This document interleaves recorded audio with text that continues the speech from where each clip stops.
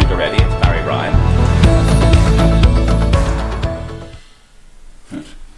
And good morning. It's not a bad day to be doing mathematics from home in my viewpoint. Just so we're clear on these things, these classes, usually what we do at Jimmy Martin's is we say it's 9:45 registration and we start at 10. So I just don't want to make sure that students, because it's an hour and a half class, okay? So I'll start in a few minutes, okay? And hopefully we'll make some progress, and I hope you survived the storms, and you and your family survived the storms well, right? So I'll just give a few minutes extra for people to be able to join on time, okay? Because it takes, you know, with systems, broadband, etc., it can take quite a few minutes. You guys haven't been at school since March 12th. Which, when I was your age, I would have been thrilled. Right? I would have been thrilled for a while, and then I would have gone, hang on a minute. This is probably not a good idea long term, right? Okay. And you guys can't communicate with me because this is open air. So, now what I'm going to do, now this may or may not work, okay? So it does. We have a system here that the guys set up, and I bought some technology myself that plugs into my iPad. This may not work though. Okay, right? If it doesn't work, we're kind of like, we're whiteboard only. Let's see. Ah, it does. Ah, it doesn't. So sometimes it likes it, but it does not. So. I teach the H math as well. I teach physics, junior cert maths, leaving cert physics, leaving cert applied maths, leaving cert economics, and then kind of university, Limerick Trinity. You know, again, just helping students who are finding their courses difficult. So, maths, physics, university, electrical engineering, mechanics, that kind of thing, economics. Okay. So, I also teach the HPAT. And the HPAT students really like me using the iPad. Right? Now, unfortunately, it can sometimes it takes a while to get used to it, for me as well.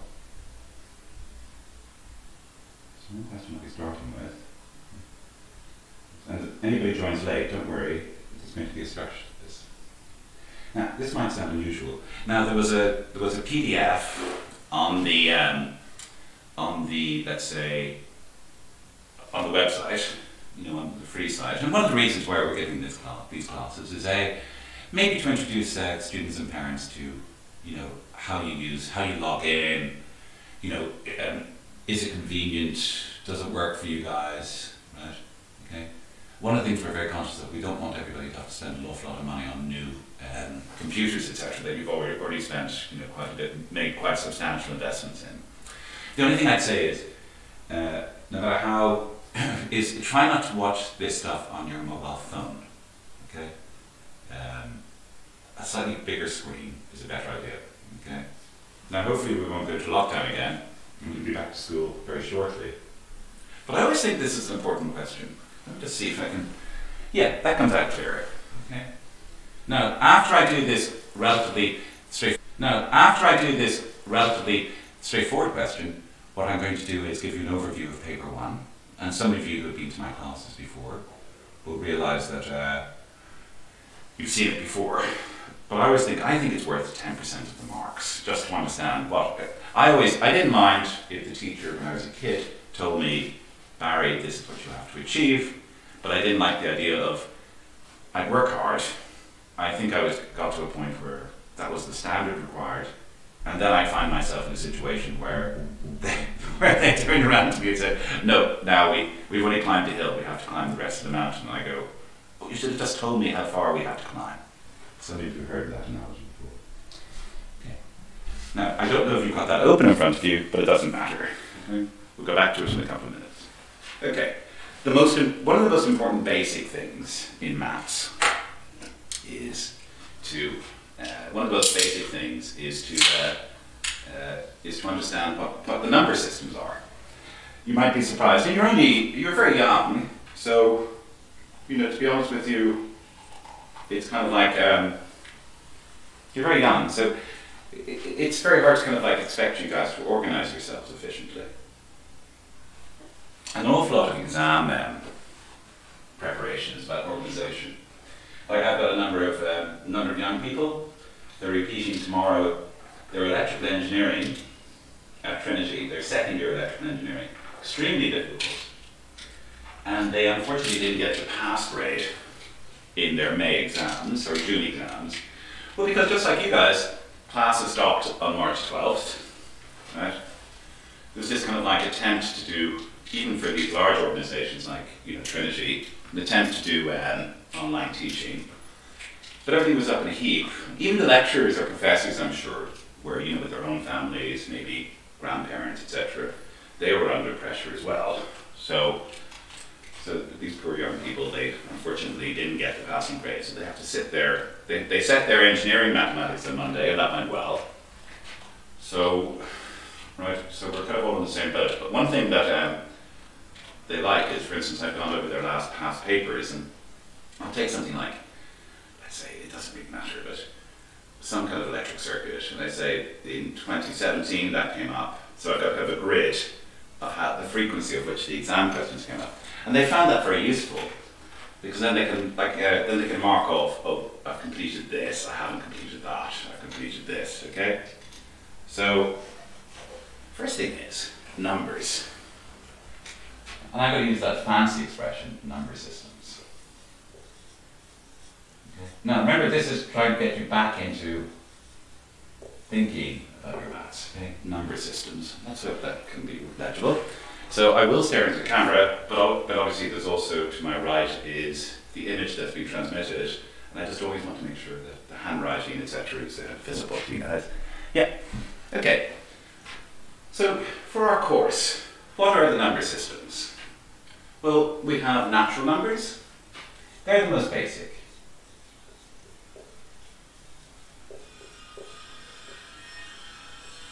Okay, natural numbers. And this allows, and that's got that fancy symbol. Right? Now, for those of you who don't realize, most of you will, you've got your formulae August table, okay? Or table. My Irish isn't very good, unfortunately. Or the formulae and tables booklet. And now, when you go to your exam, you're asked, you can request one of these. It doesn't matter if you don't have it in front of you at the moment. Right? But on page, kids don't realise, so I'm going to hold it up to the screen, I hope you don't mind. Look, I miss the kids being in the room, in the classroom, because, I don't know, it's kind of like, young people are very good at making fun of me. And actually, secretly, I quite enjoy being made fun of. As long as it's polite, right? As long as it's polite. Because, it's nice to get a bit of banter back and forth, but you might as well make learning as much fun as possible. It's hard enough as it is. So, I'm going to hold this up against the screen. You see if that. So, hopefully you can see there. See where it says n? Oh, natural numbers. And then it says z, the integers. Then it says rational numbers, and then the reals. You don't have to worry about the last one, that's not to leave insert. So kids say to me, oh Barry, how do I remember it? And I said, it's on page 23, okay, right, in the formulas book. So part of the gig as well is to get used to how much information is actually in the booklet, including your sine, cosine rules, etc. Okay? So the natural numbers from page 23, that's now using the set notation, guys. And that's 1, 2, 3, 4, 5. And I know this sounds like babyish, but in fact actually, for my sins, for many years I was an academic in California, etc. And I went to UCD, University College Dublin, and I did undergraduate mathematics and mathematical physics, and theoretical physics and pure maths basically. It's a double degree. And what really surprised me when I left high school, to be honest with you, what really surprised me when I left high school was the hardest problems that currently exist in pure mathematics are based on this basic stuff here. All that basic means it's fundamental. Doesn't mean it's easy, okay? Doesn't mean it's trivial. Okay. So what are these? So the natural numbers, guys, are going to be all the positive whole numbers forever and ever. I know, again, that sounds language. Now, one of the things that students find a bit difficult sometimes, and they like testing this, by the way. Now, after I do this question, I'm just going to give a brief overview of the structure of paper 1, right? Because everybody thinks it's just algebra. It's not. Okay. Comma 5. And then they use these dots. And all that means it goes on forever. It goes on to a concept that we call infinity. So imagine I give you a billion, billion, billion, billion. You can always pick, so that's a natural number. There's no decimal. So I can always add a 1 to it. So I can always have a billion, billion, billion, billion and 1. So I can always get bigger and bigger without limit, okay? So the natural numbers are all the positive whole numbers. The integers, okay, so the integers, and you'll see, and the other thing I found with mathematics, especially at university, is it starts off relatively easy, and I go, this is okay. And then suddenly, I don't know if you guys have noticed, then suddenly it becomes sometimes quite fiendish. Right? You know, for want of a better word, you gotta go, what happened there? I was following it, and now it's becoming all the difficult. So the integers, they're going to be the set, and now we use this fancy z, and they're all the positive and negative whole numbers. What do I mean by a whole number? There's no fraction. Like 2.5 is 2 plus a half, isn't it? Okay? And the 3 dots again, and maybe -3, -2, -1, 0, 1, 2, 3. Okay? And I'll be describing, because I think it's a good idea. A lot of students who come to me, guys, they don't realize the structure of the exam. They don't realize where the marks are being allocated, okay? Which is an interesting point. Right? Okay? So we'll just start with those. Now, if I write down the first 20 natural numbers, then we have another number. So there's, now, after those we go on to rational numbers, which are just fractions, and then the real numbers, which is just a number line. Right? Right? And then we have these irrational numbers. So when I say rational, sometimes students go, Barry, did you say rational or irrational? And I go, it's a good point. So the rationals are fractions, basically. Don't say that in the exam. Okay. Now if I write down, oh, and these are low-hanging fruit, guys, okay? And they're vital for your algebra as well. If I write down the first 20 natural numbers, okay? So that's going to be 1, 2, 3, a bit laborious, 5, 6, 7, 8, 9, 10, 11, 12, 13, 14, 15, 16, 17, 18. Again, sounds babyish, but you'll see why it's not in a few minutes, I hope. Okay? And also, as I said, I was doing Leaving Cert Higher Maths yesterday morning, you know, because what Julie sat down with me and said, Barry, what can we give back to the community? And I said, you know, with the kids going back to school, it's been quite a while since they've been in the classroom, so maybe a nice idea for the community, given what everybody's gone through, to maybe give a little primer or revisit of algebra, okay, for an hour and a half. But when I put these together, I said, Barry, let's make sure you don't go into questions that are so sophisticated that it's not you lose the kids, but you just have, it's not that they're hard, it's just I want to get marks on the board for you guys as soon as possible, okay? If we're going to do an hour and a half, right, we're all kind of like channeling it in at 9:45, 10 o'clock in the morning. It'd be nice if we get some marks on the board. So that's why this pack here is an amalgam of the mini courses I give in algebra.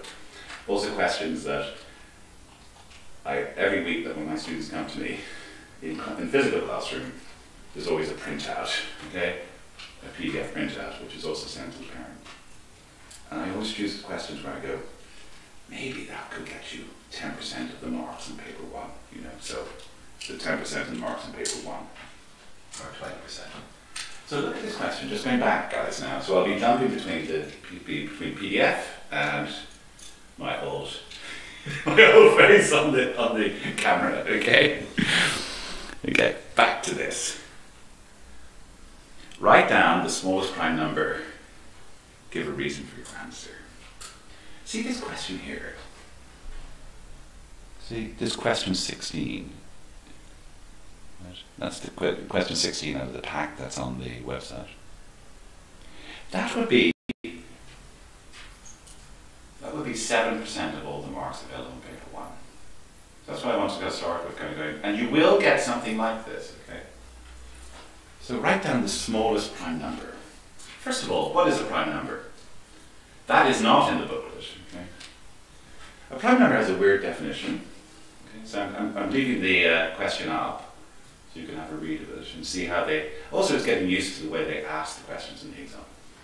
So a prime number, now it's a positive whole number, so it has to be a natural number, right? It has to be a positive whole number, right? So a natural number, whose only divisors, and I prefer to say whose only factors are itself and 1, okay? Right. So, I'm just going to have the board. Okay. I went off a little smart, I do apologize. So, prime number, usually they'll ask you to explain what a prime number is. A prime number is a natural number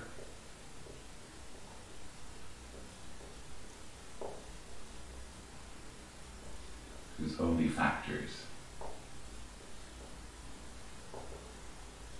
are itself and 1.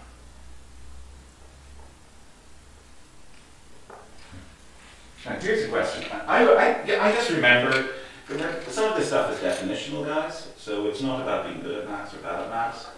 It's just about a bit of a memory game, okay?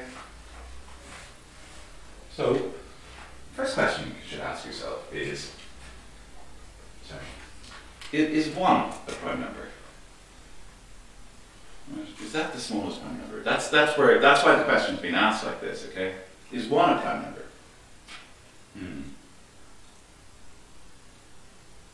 It seems to satisfy it. It's a natural number, isn't it?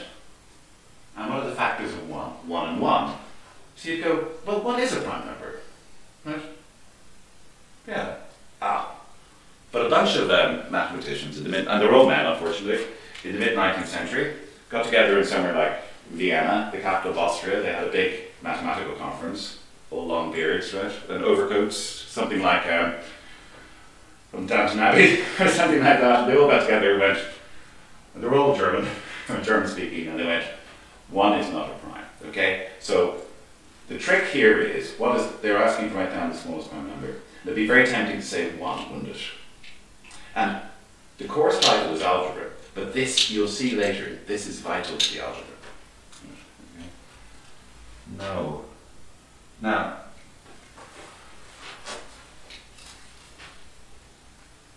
see, I could ask, now the first prime number is in fact, actually, sorry guys for moving here, I'm just going to get pens. I don't want them to mark the board too much, just go good pens and bad pens. Okay. 2 is the first prime number, right? Because it satisfies, it's a natural number. In other words, another way to say a positive whole number, isn't it? Okay. In other words, that has to be a natural number. Okay. 2. What are the factors of 2? 2 and 1, and they're the only factors. Okay. So that means 2 is the first prime number. So that's the answer to the first one. Now, when I was a kid, see, I'd ask questions to the teacher. You know, maybe I was very annoying, I don't know. Maybe I was just really angry. The thing is, I'd say, well, isn't a half a factor of 2? In other words, 4 by a half is 2. I'm not trying to confuse anybody. But the point is, just being careful on this.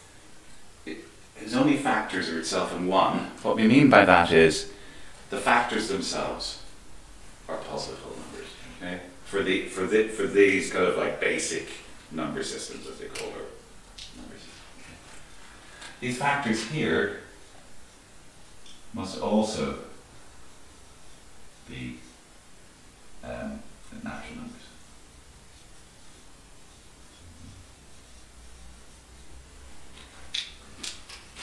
So again, the lingo is difficult. You find that in physics, when if you do physics at Leaving Cert as well.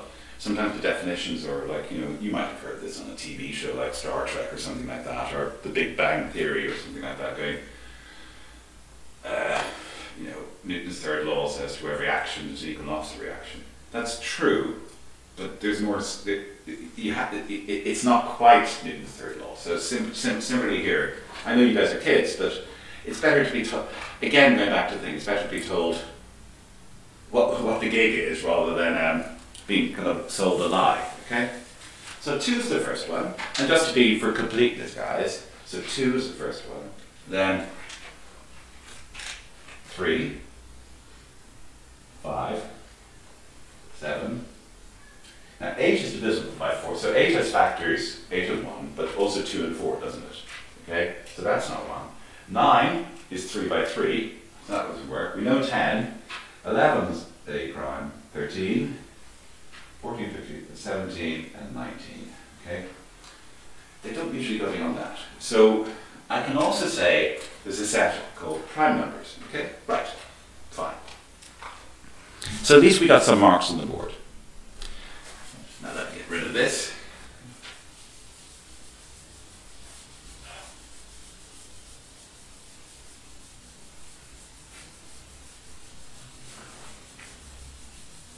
And then we can also say, and they like doing this, then we can say the set of all prime numbers. Okay. Now now again, going back here, right, page 23, we have, see the Q's there, Q. Right. So we've got the integers, and we've got Q.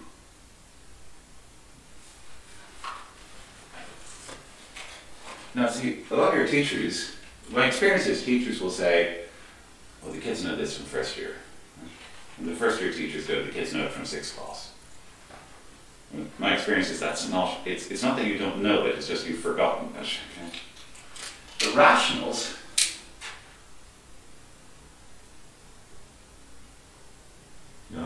also called fractions if you like. What are they? They're given this fancy symbol Q, and that's on page 23.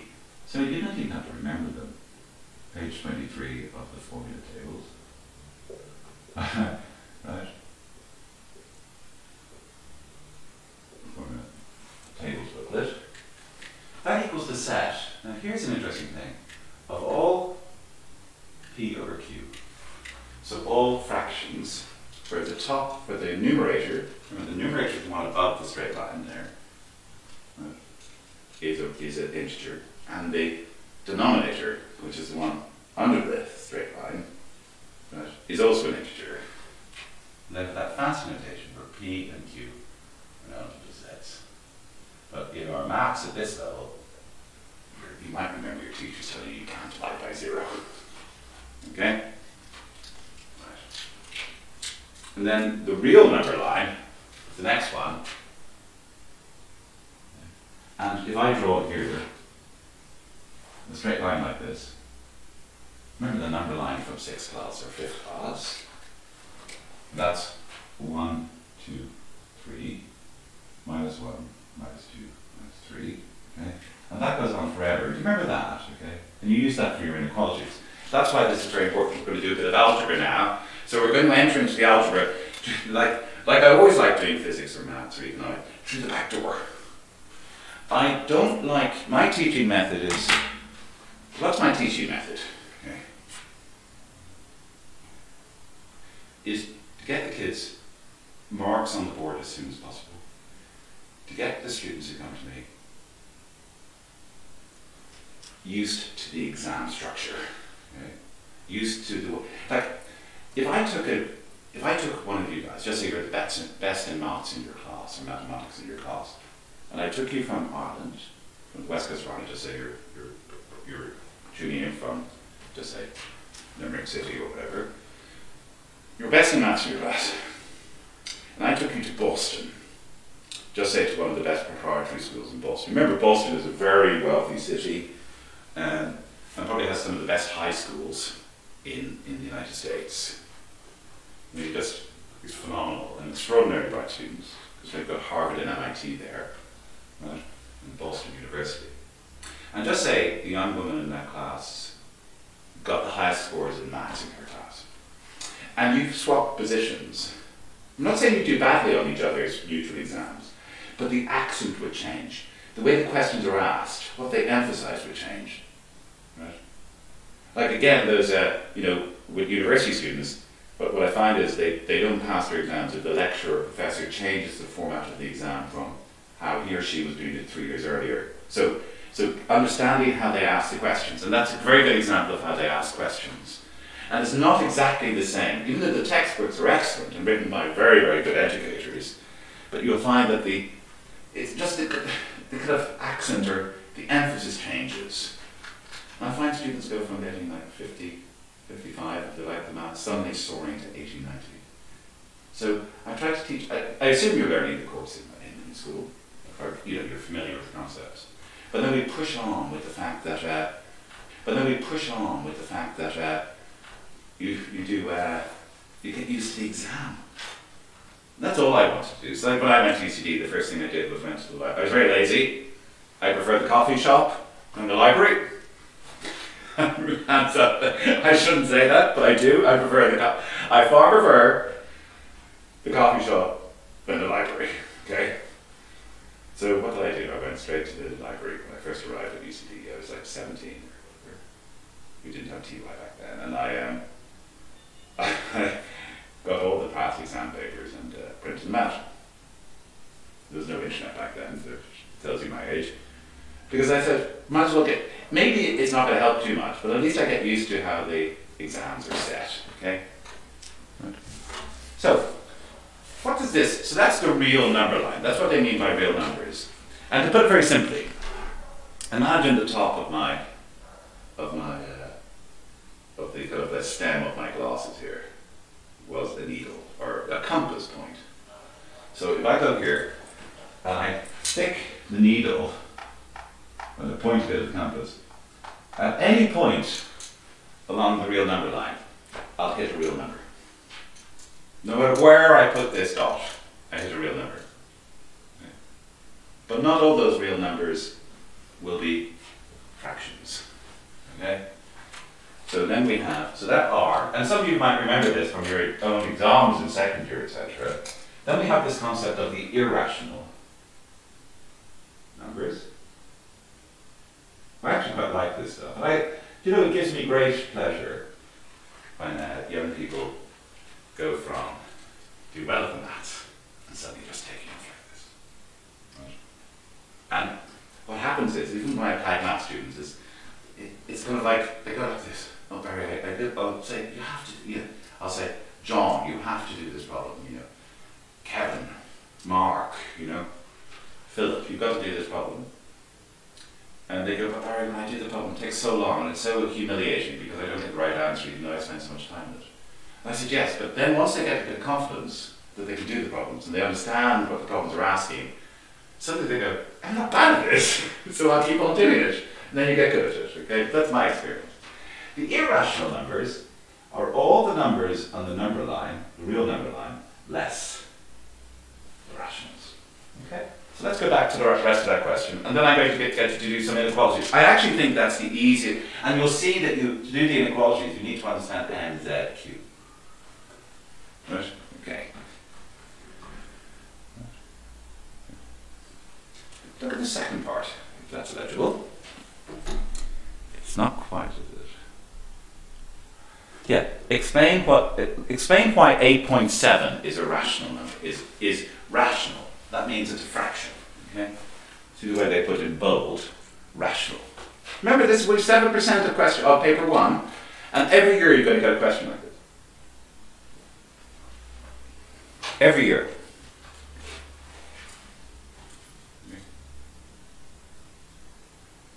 I wish somebody had sat down and just reminded me of that before my junior cert, because it would have been. See, I was sat there and going, see, if you haven't seen it before, it's a hard question. If you've seen it before, it's very trivial. I would have found that difficult as a kid. Because what happens to me is I kind of tend to remember if I remember something about mathematics from high school, it's that if I remember it, it must have meant I found it confusing. And there's one kid who Nana said to me, a lovely young man, very good herder, he said to me, Barry, I didn't think it was an English exam. I had to explain why. He said, I thought we were supposed to do equations, not write down English sentences, okay? Explain why. What does it say again? Why 8.7 is a rational number. Well, let's see if this works. Just, you know. Yeah, so let's see if this works. I'm not going to do this much, but I do love, I'm very fond of the Apple Pencil if it works. But instead of doing it on the board, so we can go a bit faster. And this will be very useful when we're doing the questions later. See, so a rational number is in those cubes, isn't it? Okay? Just take the style of that somewhere. And so that must be, if 8.7 is, it must be one integer divided by a number. Here's the trick. 8.7 equals 87 over 10. Usually if you were in class and very frustrated, I'd go, yeah, that makes sense, yeah, okay. So 87s is an element of the integers, and 10 is an element of the integers. And that's why it's a rational number. But see, you can get that from page 23, see, the definition is on page 23 of the tables that they hand out to you. So I go to page 23, I'd write down what a rational number definition is, yeah? And then I'd say 8.7 equals 87 over 10. 87 is a number z, 10 is a number z, therefore 8.7 is a rational number. Explain what is meant by an integer number. Well, that's on page 23 as well, as I just told you. And what about the last part? Now we will go back to the board. Remember guys, and after I do this, before we do the number line questions, I'll explain the structure of paper 1. Even if you've heard it before, don't tune out, because it's always important. One young woman who came to me for applied maths and physics, she ended up going to, and she didn't do the HATE lab with me, but she ended up doing medicine. And I remember bumping her into her, Finlay's or something on O'Connell Street, and she was there with her mom. And I forget which university she went for medicine. And she said, Barry, when you explained the structure of the physics exam and the mathematics exam, I think that was worth 10% of the marks, because it structured my revision.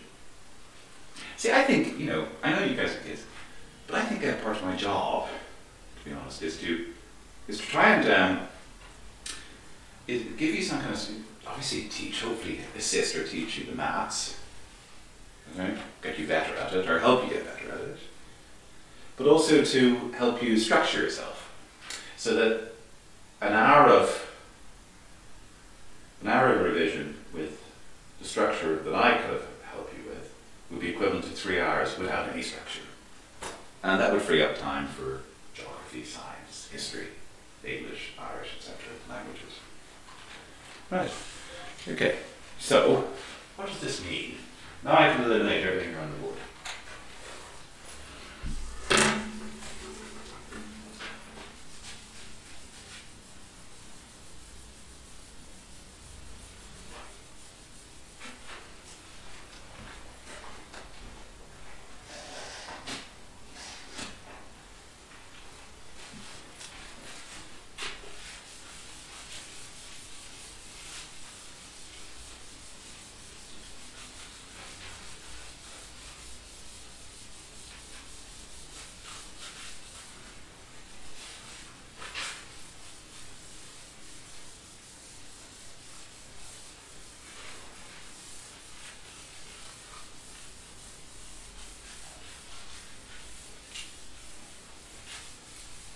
That's cool though, isn't it? Now, when we finish the final part of this question, and this is a DEB pre, so this is kind of like regarded as the slightly harder exam. I think the junior cert is harder than the DEB pre, because there's more English in the junior cert, whereas the DD3 tends to be far more, let's say, far more pure maths, right? Like these are, I think for that your age group, they're easy questions, but as one student said to me, yeah, Barry, they're okay, but how do I express it in English, right? You know, so I know I know the answer, but I seem to fumble and say the wrong thing. And you can't give away these marks, they're too easy marks. Now, look at part D. I'll just put it here. And while you're reading that, I think most of my students find that a bit difficult. So write down an irrational number that lies between 3 and 4. Okay? So while you're reading that, now an irrational number, see the way in one question they've asked you,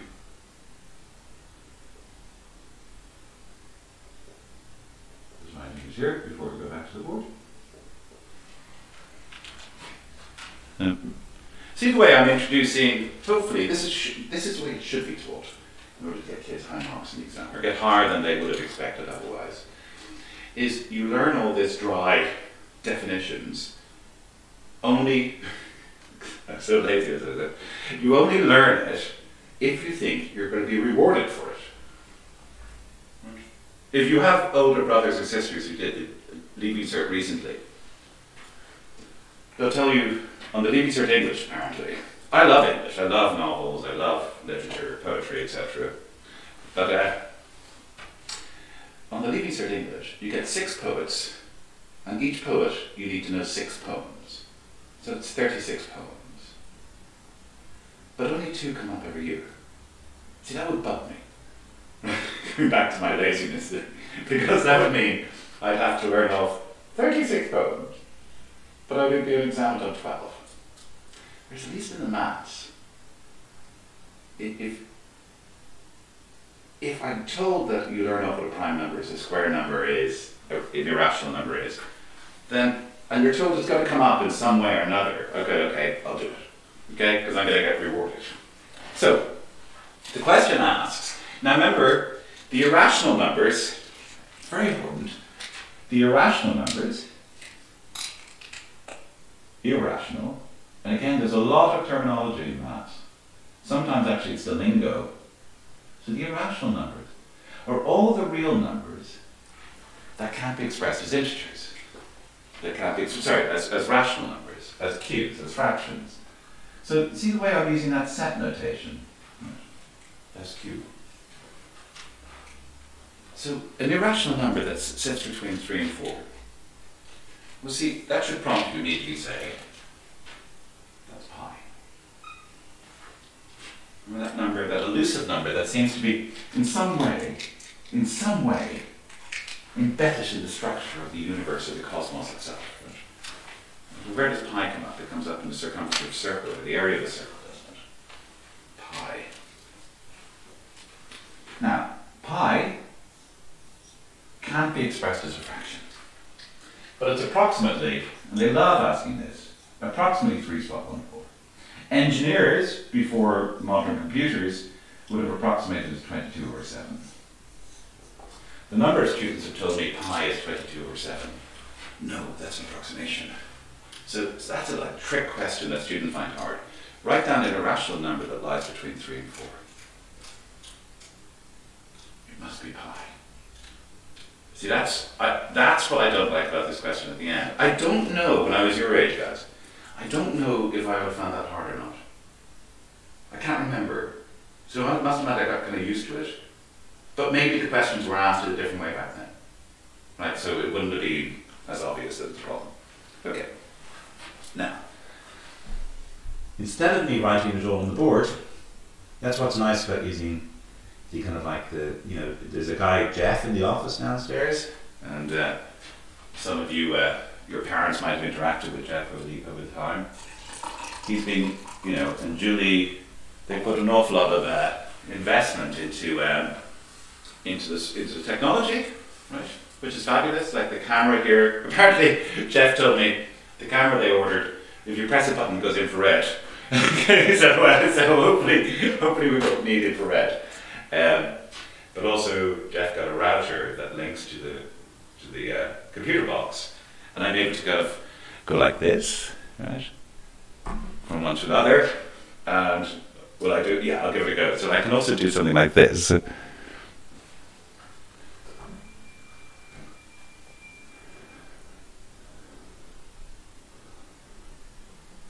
that work? No, it doesn't work on this system. And then I appear in a quarter of the corner or something like that. Okay. Oh, no, I can. Yeah. Now you can see. Oh. Now you can see me here. See, right? So I could be writing. So I could be talking about the maths with the. I find that. I don't know. I'm such a geek. I'm such a nerd. I get kick out of that. And that was all due to the. Staff at Kilmartin. I don't. Nobody's gone on holiday. Everybody's been trying to get our systems up and going so that we can provide. I don't know. Make it as good as possible. Okay? So back to normal and back to here. Now I'm going to sit down on the chair and bring out my pen. Now, instead of me writing it all on the board, one of the misconceptions of the junior series, right, is you feel it's algebra all the time. Now, algebra is used throughout the exam, including paper 1 and paper 2. However, this is very, very important to realize. However, algebra and applied algebra only represent 50% of paper 1. Okay. What are the main things we have to be able to do? For these algebraic expressions and algebraic equations, is we need to value them, multiply it and simplify. We'll do a few of those, don't worry, it's only 10:30. Factorize, solve, and chart or draw. So there are the 5 main skills we need. Okay? And then on top of that, we need to know what an algebraic expression, an algebraic equation is, but all this stuff is on the website, okay? But then, once we can do those 5 basic, when I say basic, I don't mean they're easy, kind of like they're the fundamental building blocks of algebra. And we also need number systems that I've just stated, okay? We need this concept of functions. Students get a bit kind of like worried about functions, but in fact actually a function is just a rule, right? And there's only 3 main functions, so to speak, on your course. That's the equation of the line, a quadratic, which is your x squared plus minus 5x plus 4, so a quadratic, which has an x squared term. And those pesky exponents or indices, okay? Then that's indices, right, are intimately linked to, number systems. And then these inequalities are basically knowing your number systems. And what do students find? And then this applied algebra is where you get something in English rather than.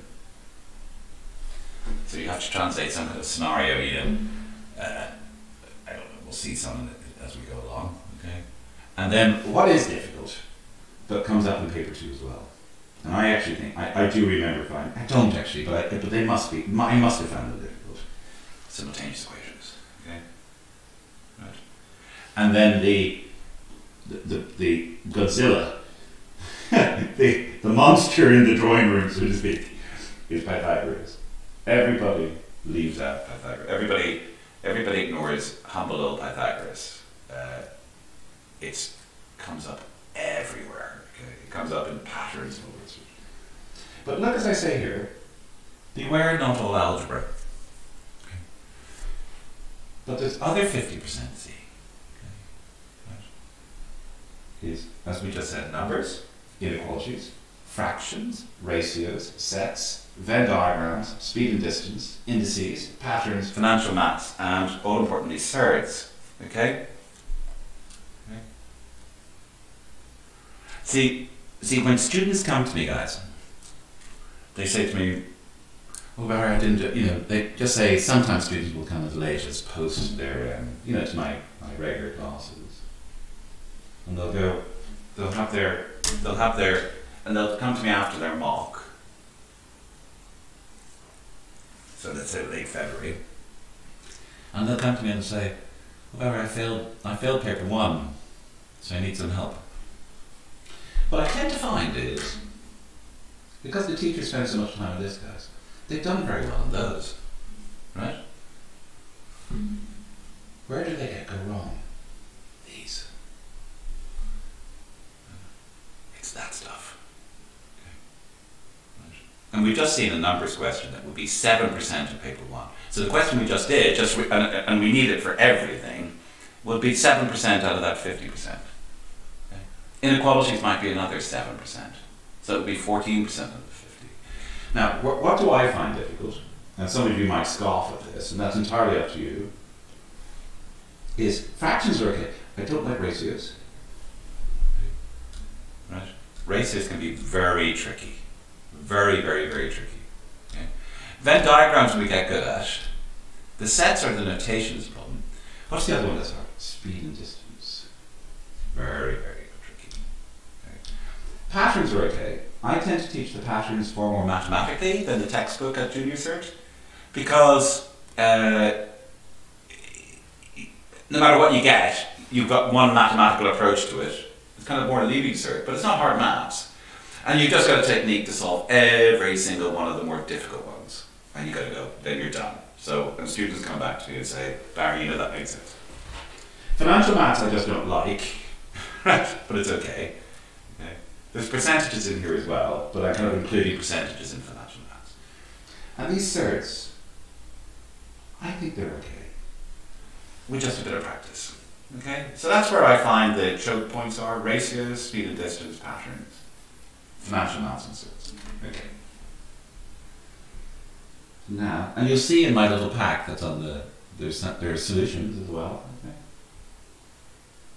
And nice solutions here for algebra. Okay. Let's see. Let's look at you guys doing first. Okay. Yeah. So on page 9, but you don't have to have it open in front of you. So here we're going to do an inequality, and then we're going to, I'm not sure, can you read that? You can. Now again, these are easy. Okay. Hopefully you guys can read that. So solve the following inequality and graph your solution on the number line. Now there's a little trick to these. And once you get used to, some students don't like to trick it. Well, some of your teachers teach it one way. Most of you might know not to trick, but how to do it properly. But some people like dividing up the inequality into two inequalities. But I think that's a mistake. Just from the point of view of making your life easier, okay? So that's the beginning of our algebra. And we've got to draw that on the number line that they've given below. And see, the difference between the DEB pre, I mean, all these questions in the back of the pack are all from the mocks rather than from the Junior Cert. Because that's going to be your first stumbling block, isn't it, in early February? Is the pre's.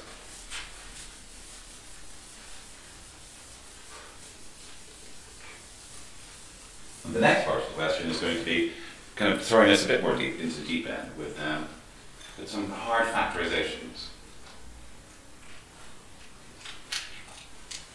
Again, the idea of this little mini course, or this little 1.5 hours a day, you get you guys back into thinking mathematically, and just also reintroduce you to what you guys need to achieve.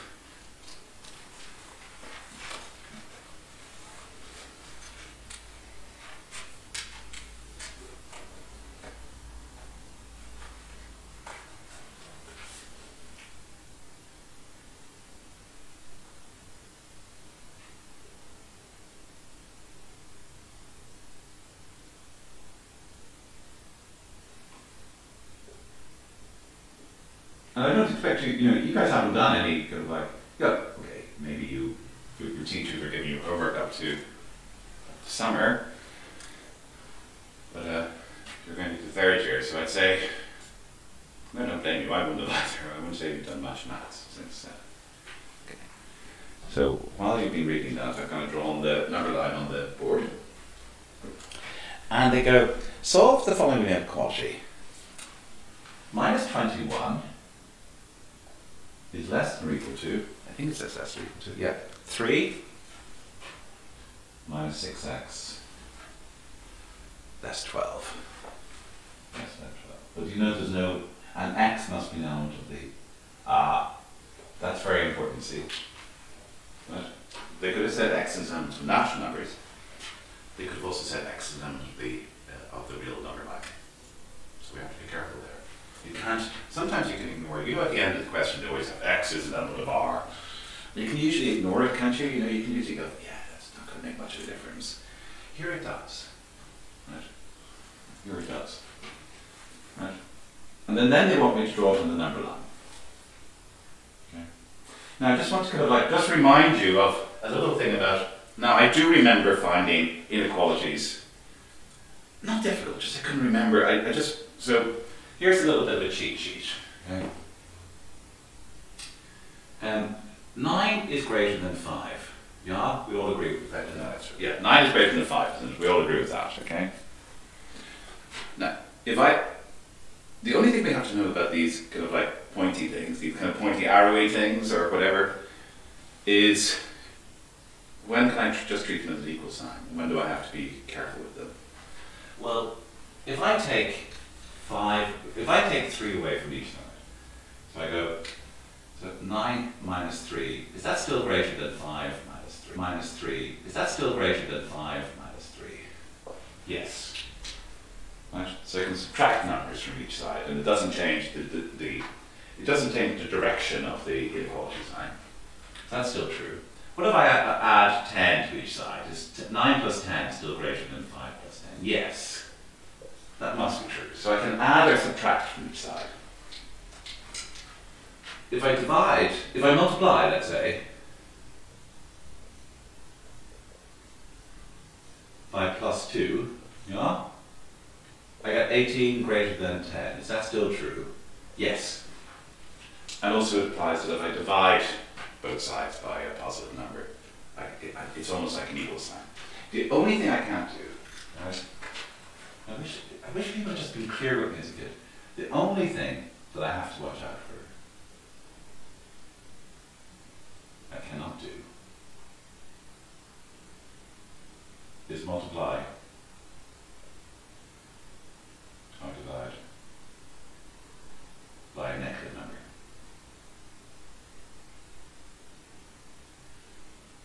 So try, if somebody had just told me, put into your coffee book, Barry, just, and I can, with total impunity, the direction of the signs remains the same, unless I multiply and divide by a negative number.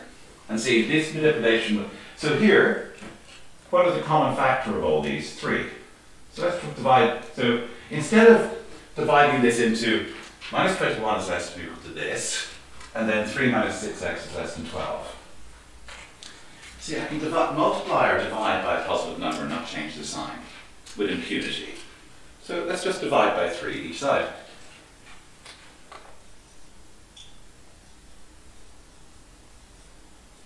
Positive 3, okay? Be careful there. And then that becomes, and never, anybody who comes to me already realizes, do not trust my arithmetic. Huh? So that match the equivalent. Yeah. Okay. Now, and I can do that for all three, all 3 parts to the 2 inequalities. See, I'm making one of you guys. You may not be, of course. I remember you saying to me last year, "Oh no, I don't like doing that." And then I did a few of them over the weeks that you guys were coming to my course, and the young lad turned to me and said, "You know, I prefer your method." I said, "No, it's not my method. It's just they're kind of designed to be." In other words, he suddenly realised, just makes life easier just to. They're designed to be answered the way I'm answering it here. That's what I'm really trying to say. Okay.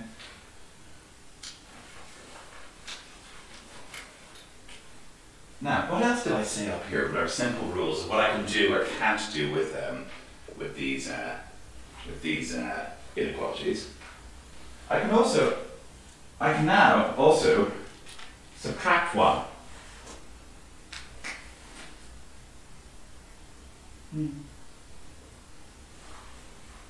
Remember, I can add or subtract, can't I? And not change the direction of the arrow thingies, right? Okay? So, that gives me, so now I'm going to subtract 1 from each of them. So I get minus 8 is less than or equal to minus 2x is less than 3. Aha. Because I've subtracted, I've taken minus 1 from minus 7, minus 1 from here, so that the plus 1 goes, and less 3. It's kind of one of these, again, you will get one of these questions. It may not be 7% of the exam, but it will surely be around 3.5, if not, yeah, it could be 7%. If it's 7%, it will usually be embedded in another question. But the point is, so far, what we're doing, we could have 10%, just by refreshing or reminding ourselves of this, we could have 10% of paper 1. Right? Okay? That's not bad going, is it? On a stormy day. Now, the strategy is I want to isolate x in the middle. Okay. Now I've got a minus 2x, don't I? Now, here's where it can go wrong. Is now I'm going to divide all 3 by minus 2. If I do that though, the only thing I cannot do is multiply or divide by a negative number. If I do that, I've got to must flip the inequality signs. It's actually not that hard. It's actually don't even have to appreciation for maths, do you? Right? It's just okay. So what I have here in green, guys, is the only thing I have to be worried about. Now, it's still hard. So I get minus 8 divided by minus 2. Now that will be greater than or equal to minus 2x over minus 2, which would be greater than minus 3. Because I'm dividing all 3. Now this, you haven't done maths for a while. I always say to kids, don't beat yourself up, right? Like when I was, again, if some of you come to my classes, it's kind of like old man disease. You repeat your old stories, but it's not. It's actually a very important thing to kind of realize is, when I was a kid, if I didn't get the math straight away, I'd feel, oh, I'm useless in math. Right? It's only in hindsight as you get older you could go, but that was a stupid thing to think of yourself, Barry, So when I went to university again, coming back to that, remember I was saying, the math starts off easy, okay, straightforward, I understand it, basic, and then suddenly by lecture 4 you're going, hang on a minute, I'm lost now, okay? And it was only when I got lost, so I knew that, and when I mean I could follow the lectures, I could follow what he or she was doing on the board, on the big blackboards and the old big lecture theatres at UCD. But it didn't mean I could replicate it, but it meant I could follow her. If I could follow her and follow the logic of the argument, then I knew with practice I could replicate it or reproduce it. The problem is that I knew I had to go to the library when I couldn't even follow the argument. Okay? And I could have started to learn that you're not supposed to be able to understand it straight away. But the point is, as long as you follow the logic here, and here we're doing algebra, okay? So what does this become? Let's just make sure I don't fall off the end of the board. No, I still have some room. Well, that's plus 4 is greater than or equal to x is greater than minus 3 over 2. Right?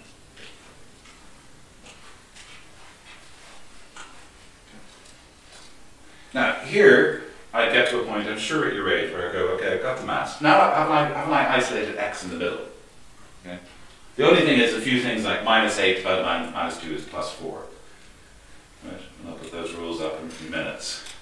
So, what does that mean? So 4 is greater than x, and x is greater than minus 3 over 2. You might prefer to write it as, I don't know, you could rewrite this. It depends, you shouldn't have to, right? And I would have found this difficult to interpret what that means. Put x in the middle. That means that's less or equal to 4, doesn't it? And minus 3 over 2 is less than x. Right? So now we have to draw this on the number line. This is a DB pre. They tend not to be as technical, right, in the actual junior cert. But I give this to my leaving cert students because, see, they wouldn't have done these inequalities in ages. It's not bad at maths or good at maths, it's just lack of practice with it. Now, linking what we did in number systems, but x is an element of the z's, isn't it? And remember, the z's are all the positive and negative whole numbers. Minus 3 over 2 is a fraction, isn't it? Okay. So, but the less than or equal to 4. So x can equal 4, can't it? And 4 is an integer. Now, why is 4 an integer? See, 4 is an element of q, as well as being a natural number, because I can write 4 as 4 divided by 1. It's a trick question, isn't it? Is 4 a fraction? Most students will go, no. No. It's a natural number. But it's also an integer. But it's also 4 divided by 1. So on my number line here, yeah. So 4 is definitely in there. Right? So x can equal 4. But it can't be greater than any number. So 5, 6, 7, 8, 9, 10 on for infinity can't be in there, guys. 3 not in there. 2, 1. 0 is an integer. Minus 1 can be a solution. Ah! But see, minus 3 over 2 is here, isn't it? Minus 3 over 2 is minus 1.5. And see, minus 1.5. So it can't, so it has to stop there. So that's the solution to that problem, guys. I think I found those. See here, what's got here? I think it's a kid. I seem to remember. Probably because as an adult I still find them. I'd have to, even as an adult, I think I'd have to stop and think and say, what does that mean? Right? How do I kind of represent that? I prefer flipping it around like this. Because that's the same mathematical statement here is here. They're hard. Okay? They're hard. Okay. Now it's, yeah, they're doing very well. Okay. We've only been for an hour. I'm sure for some of you it seems a lot longer. But, okay. So now we've done number systems, inequalities. You're guaranteed to get both. Okay? So you just don't fall for the trap like some of the students do, who thinks that, oh, I've got the algebra done, so that's all the paper one. No, no. Fit half the papers on the stuff that I listed on the front of the document of the PDF that's on the website.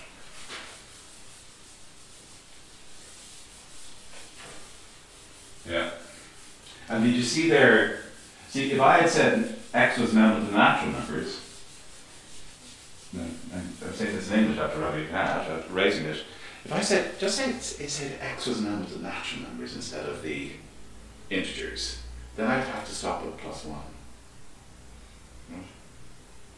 Okay? That is at a time where you have to be a little bit careful. Okay.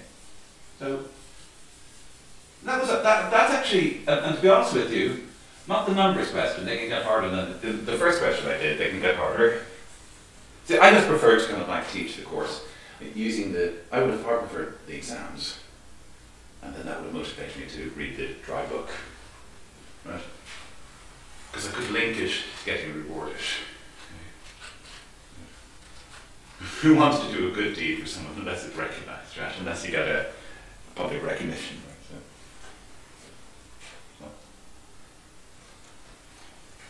Right? Now there's one more thing that I want to do on numbers before we do factorizations, which is as follows. What is a square number? So we've seen natural numbers, integers, rational numbers, fractions that is, irrational numbers, and we've seen primes. There's one more important one.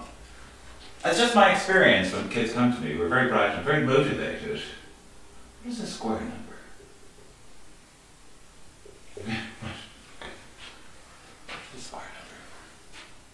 Again, this can be a trick question, especially when it comes to sets. So they sometimes use sets or Venn diagrams to test you on numbers. It's loads of marks for these numbers. So it's not even that's getting used to them.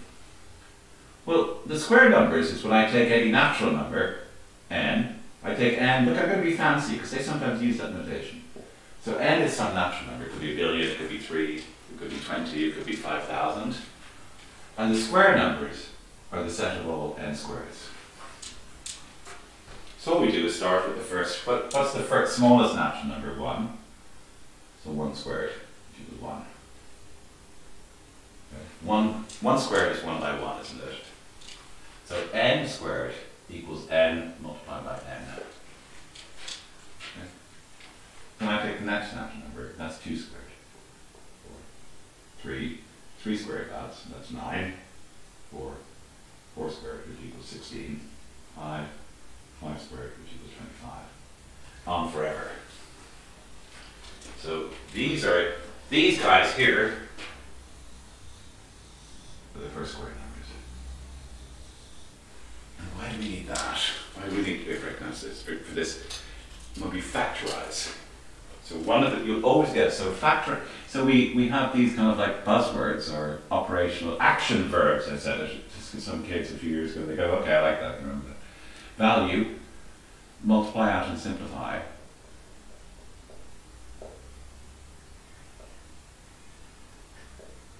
You must know those square numbers. Factorize, and what does factorize mean? Put in brackets. Put in brackets. Solve. That must be an equation. It's not an equation, can't be solved. And that sounds weird. And then graph. Or chart. Okay? That's the basic building blocks for 50%. And also you have to chart and solve in paper 2. So you get loads and loads of brownie points for being able to do these things, okay? Loads and loads of brownie points. Here's the gig. Here's what they like to ask, just to give you an example that comes up all the time. If I tell you the set S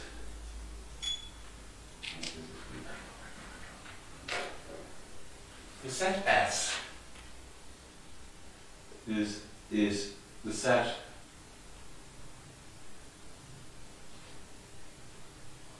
set of all square numbers.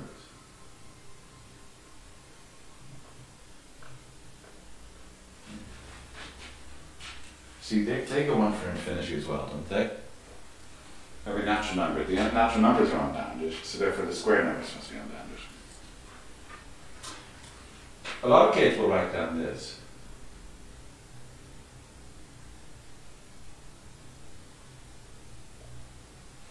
They'll forget that 1 is a square number. It's a bit like, and they love playing that game with you guys. It's a bit like saying, what is the smallest, remember the first question we did, what is the smallest prime number? They play that game with depressing regularity, okay? Depressing regularity. I'm sure that I would have fallen for that. Probably not the prime numbers, because that's why I can mention, you know, that all these mathematicians in the 1850s or something getting together in Vienna and saying 1 is not a prime, okay? So if somebody had said that to me, I'd go, okay, 1's not a prime, but it stuck in my mind, kind of like guys in, you know, Downton Abbey type outfits with long beards, okay, 1 is not the prime, okay, right, you know, so, right, you know, so in the Austro-Hungarian Empire, so that was stuck in my mind. See, my job is to, you know what square numbers is, just keep on reminding you, 1 is a square number. I would have fallen for that, okay? Okay? So why is that important? It's important in this factorization. It's the odd guys out. So when we're doing inequalities, we could treat them like equal signs. So we don't have to worry a jot. We just carry on as usual, like the inequalities in equal sign, until we decide to multiply or divide across by a negative number. And then we have to be careful. But otherwise, we just carry on with impunity. The first prime number is 2, which if you give it some thought, first prime number is 2. So just say I asked you, what's the only even prime number? Must be 2, right? Because every even number is divisible, has a factor of 2. So the only even prime number is 2. Okay?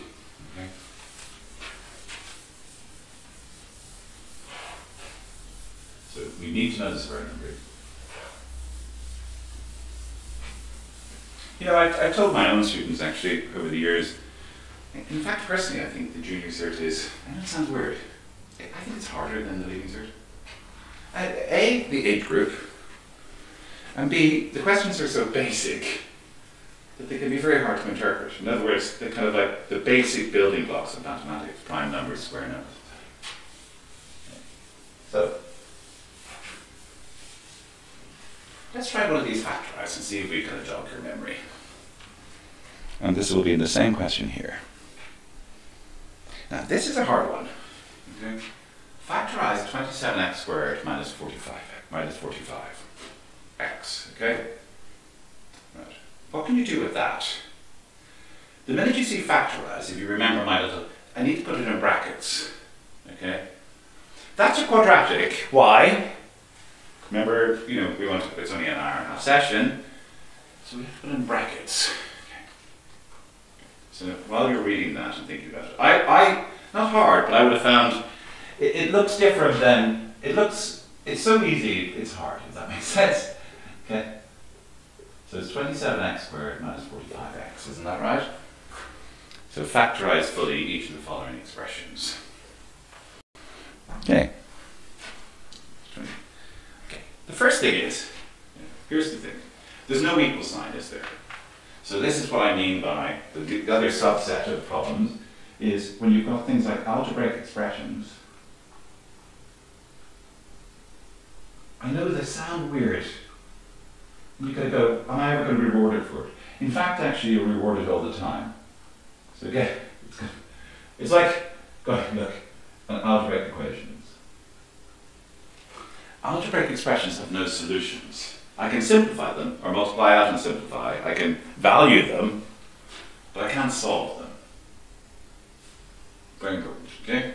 So the first thing is, what's the gate here to keep our life easier?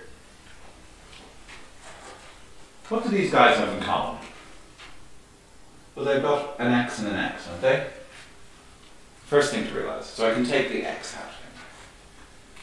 So I can say that's equivalent to x times 27x minus 45. Right? Now what else do they have in common? Okay. Well, 3 goes into 45 15 times, isn't it? So they have 3 in common as well. So I can rewrite that as 3x times 9x minus 15. Ah, they've also got another 3 in common. So in other words, they had 9 in common, didn't they? Yeah? They had 9 in common as well. So I can write that as 9x times 3x minus 5. I can't go any further.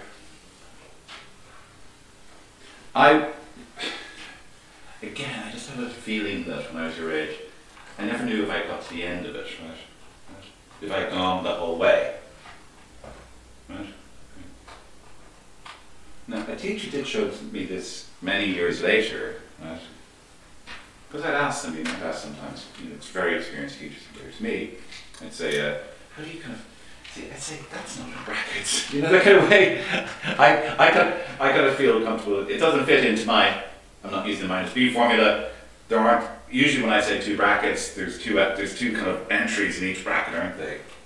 He said, you can also write that as 9x minus 0 times 3x minus 5. I don't know if that helps. Do you see? So that kind of looks like the usual thing, doesn't it, when you factorize something?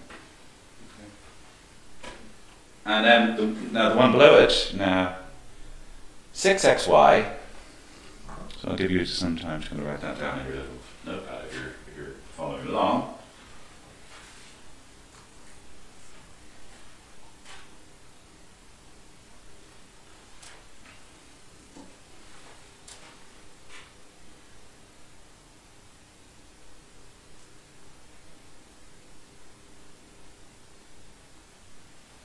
I distinctly remember not liking these.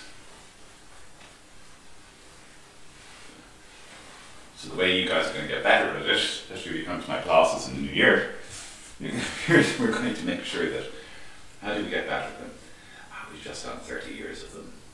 And you know, the junior cert, right, we used to call the intercert, intermediate certificate. This question, I think, has been asked, this kind of question has been asked since the formation of this date. So I think the first Levy cert and junior cert was set in 1924 or 1925. God, they've been asking these things since 1925. Good day.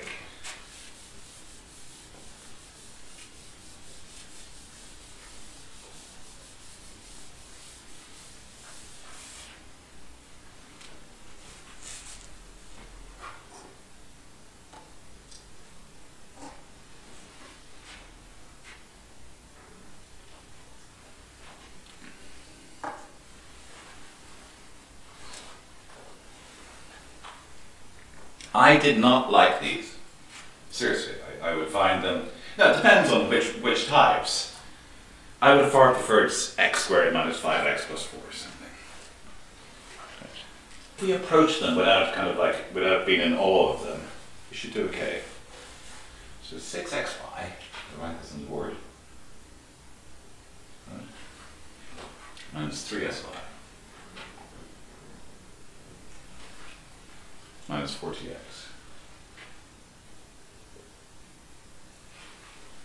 Plus 2st.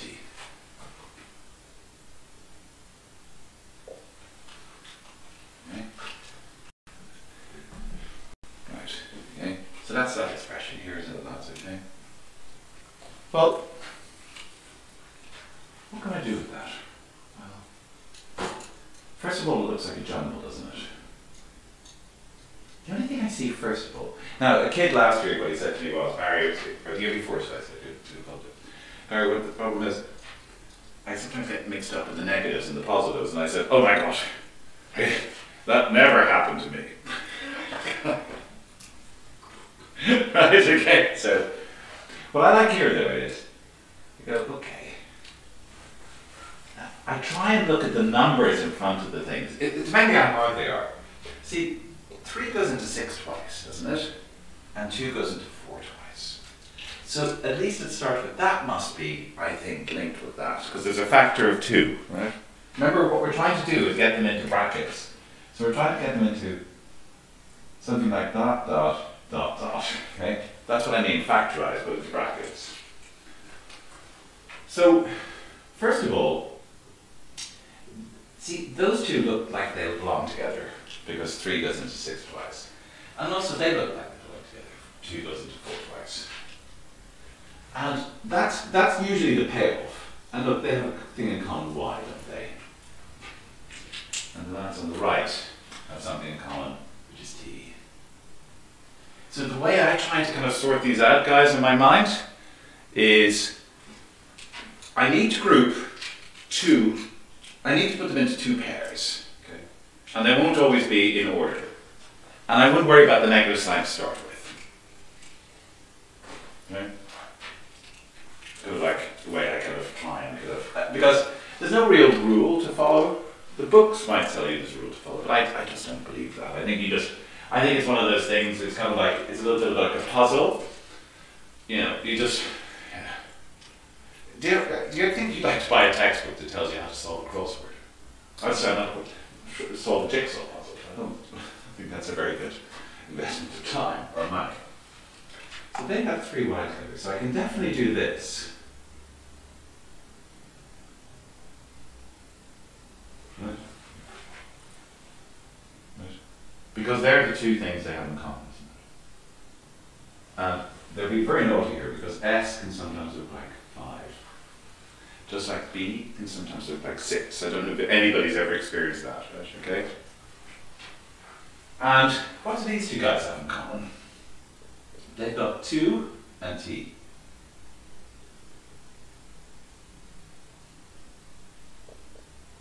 Aha. So we know we're almost there. Okay? We know we're almost there, but not quite the cigar. Because So now, we can do a little trick here. Now, here's where you need to be good at these minus and pluses. Now, you just have to get used to get good at this, and it's hard to get good at this. And again, because I can't say to you, what do you think of that? That's what that young lad was saying to me a few years ago, was that he didn't find the first step I did. He was very bright, very motivated, and a real gentleman. But it was going, he said to me, and he was lovely, he was like 14 going on 60, right? Like he'd been on the planet before. And he said, "Ah, no, Barry," and he his little finger like this, he goes, "Ah, no, Barry, I don't mind the first one." And he had a very small voice like this. He goes, "But going from here to here, I do find difficult." So it goes back to the point, it's basics, isn't it? Right? Right? It's the basics. And I must admit, I think I find that weird too. I put it like this. Maybe this confuses the matter. There's always a possibility that one can confuse the matter. And some of you won't find that difficult at all. I don't think I found it too difficult as a kid, but I definitely, it wouldn't mean that I wouldn't make errors, right? Oh, goodness sake.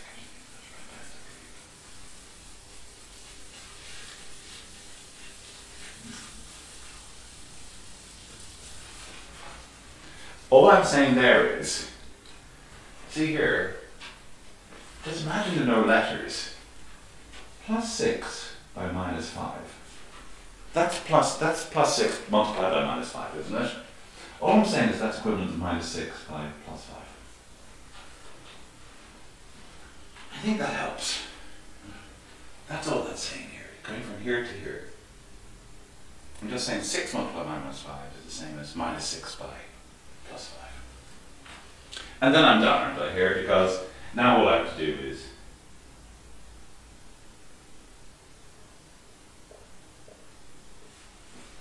and that's the answer to that question.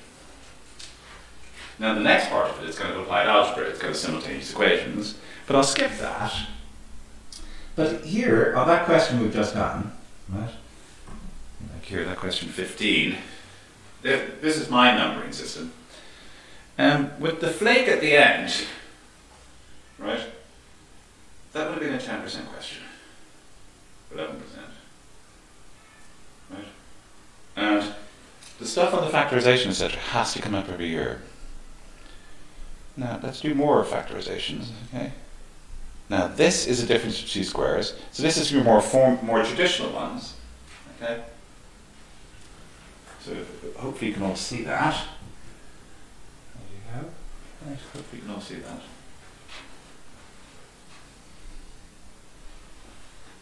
So now, see, remember I said, so this is a difference of two squares, the first one. So you should be able to see that straight away, I hope. But again, no fault of your own, is that it might have been quite a while since you've done any of these questions. See, that's where you have to recognize 9 is 3 squared and 81 is 9 squared. So they're both square numbers. Remember I wrote down the set of all square numbers earlier. So that's, for those kind of things, they should be straightforward enough, I hope. If they're not, it's only because you're out of practice.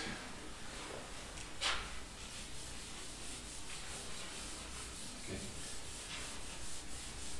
And this one, I'm not going to write it on the board, I'm going to use the Apple Pencil. Right. Okay. So, that's the connection number wrong. So, first thing to realize is, now hopefully this will be okay. Bracket 3x squared. Hopefully everybody realizes, because that's just kind of like work it backwards. And also notice the way, see the x is the variable, and see the way I use kind of the harsh x for the multiplication symbol. So the x is like the Chanel symbol, right? So the way I write x is like two back-to-back C's. But my multiplication is this, okay? So you're still allowed to use the multiplication symbol. And that must be 9x squared, mustn't it?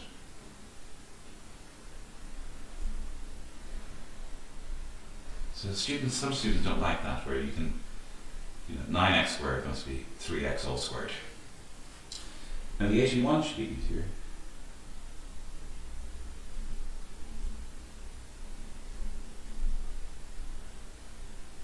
So once I realise that, all I need to write down for that one is 3x minus 9 by 3x plus 9. And again, you're guaranteed to get one of those in an exam. That's just the difference of two squares.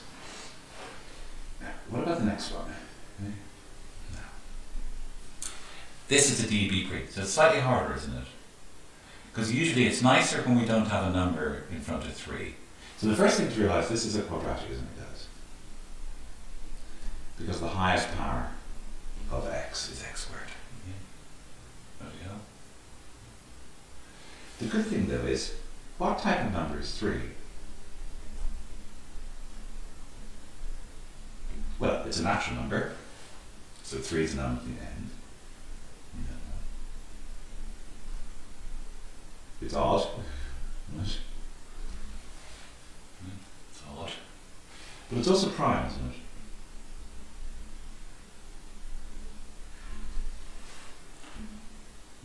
It's also prime. Remember when we factorise, we're trying to put them in brackets. Now, there are times when students say to me, well, the books do have good techniques to approach this. I tend to kind of make it more kind of like, can we work it out ourselves without the book? So what I'm trying to do here is put it in brackets, aren't I? But 3 is prime. And now here's the thing. Remember I said the minus b formula in my description. If they ask me to solve this, there'll be an equal sign. But it only has to be factorised. So it's going to have you just have to get used to the accent of the exam. So they're actually telling you it's solvable. It's easy. But see, because 3 is a prime, I can only write it like that. So in the first two slots, in the two brackets, it must be those two, mustn't it? And that's the whole key, okay? And then I'm going to have, and this one young student, then I'm going to have two numbers that go in there. They're going to be integers, okay? In this case, right? Integers, right? So I just want, and what do those two red numbers must add up to? When I multiply those two red numbers, I must get 10, mustn't I? See, because this one multiplied by this one, because they're two numbers, must give me that. Right. I think that's easy. Not, when I say easy, it's a better strategy, I think. So those two empty slots there are going to be plus or minus some kind of number, aren't they?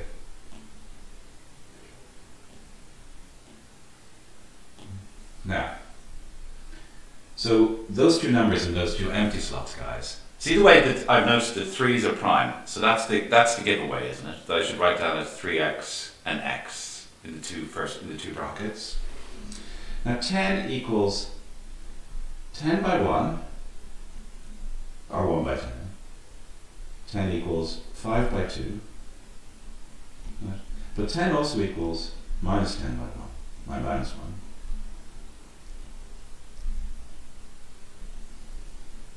Right. It must be one or the other, but the key is, the reason why I know, the reason why I can eliminate that guy and that guy, is because the numbers must add up to minus 17. Right? You kind of get good at them.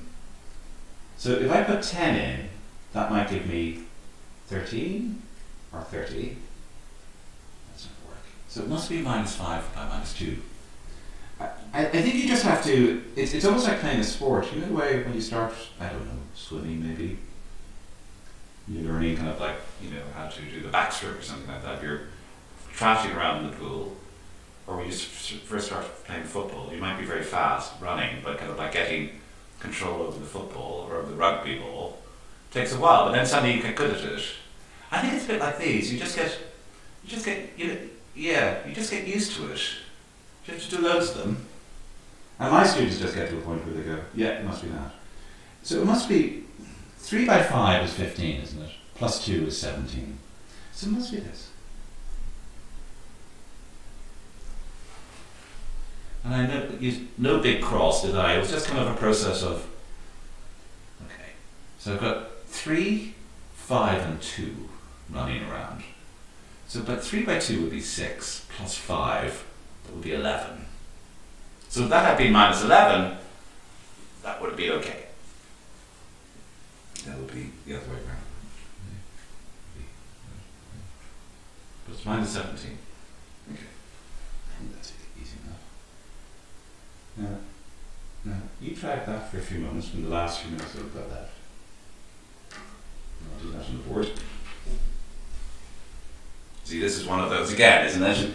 Again, factorizing.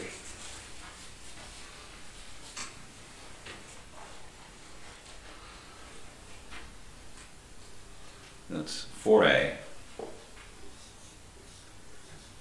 minus 6bc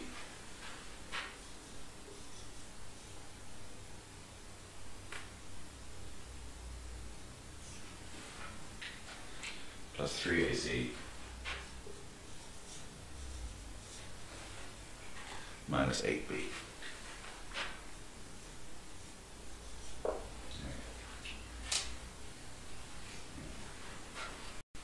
And again, this is putting in brackets, isn't it, guys?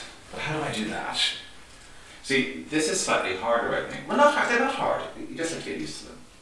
Well, that's kind of easier to an extent because I could try the numbers. Well, 4 is to 3 is the same as 8 is to 6, ratio-wise. So I'd say the 4 and 3 go together, and so this is quite a bit easier than the last one, I personally think. I don't think any of them are easy when you see them in the exam, no matter how cocky or arrogant, how confident you are, should I say. But look, A goes with A, and B goes with B. So that seems obvious. So I'm going to write that again as 4A plus 3AC. So in other words, I'm setting them up as pairs, aren't I? But 4 and 3 have no... Their lowest common denominator is 1, isn't it? Common factor is 1. So that's going to be A times 4 plus 3c. And I'm just going to do the same here. There's about that minus b times 6c minus, say, plus 8. But these guys have, what do these guys have in common? 2. So I can rewrite that as A times 4 plus 3c minus 2b times 3c plus 4. Okay. But that's equivalent to 3c plus 4. So 4 plus 3 is the same as 3 plus 4, isn't it? Okay? So that's A times 3c plus 4 minus 2b times 3c plus 4. So that's going to be A minus 2b times 3c plus 4. That wasn't too bad, was it? But again, there was a bit of that minus action going on, wasn't there? Okay? Right, a bit of minus action going on. Okay. Alrighty, guys. I think that's, you've had enough of me. I've got a class starting in a few minutes, so it's 11:30. So it was great to see you. I don't know who you are. I hope that was of some help. But what we did there was about, in an hour and a half, we did about using the same different techniques, etc., and how recyclable they are. We did about 40% of a paper one. Okay? But do beware, on the front of my document, do beware, as I say, these lads here, ratios, sets and Venn diagrams to get good at, unless they become very, very naughty, and they have in the past. Speed and distance can be just very kind of like counterintuitive. Indices, students don't like indices, but I think you get good at them. Patterns, I think if you teach yourself, if we do it a little bit more difficult than the actual textbooks, then you're covered. So a bit harder to get used to, but once you kind of conquer it, then at least you can rest easy on that one. Financial maths is just, at our age, it's because financial maths is great when you get older because you can make money with it. when you don't have a bank account, it's not that interesting. And surds. And surds are a bit tricky to get used to. But surds are really just a subset, so to speak, of indices. Really guys, it was lovely meeting you, and I hope I'm just looking out the window here, the rain has stopped, so maybe post-maths you'll be able to go and get some fresh air or something, or sit in the car. Alright guys, bye.